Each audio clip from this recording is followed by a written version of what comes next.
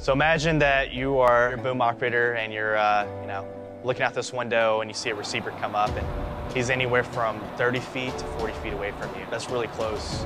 Two aircraft close together is inherently dangerous.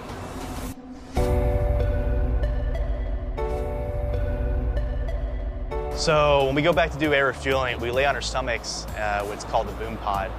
And your first time, it's a little tight because you don't have much room to move around, but honestly, it's pretty comfortable. Lay out there and you get a world-class view of the world and of multi-million-dollar aircraft. So I enjoy it. It's an awesome view. It's inherently very dangerous, but it's also very rewarding to see something that close and support a key mission that we do out here every day.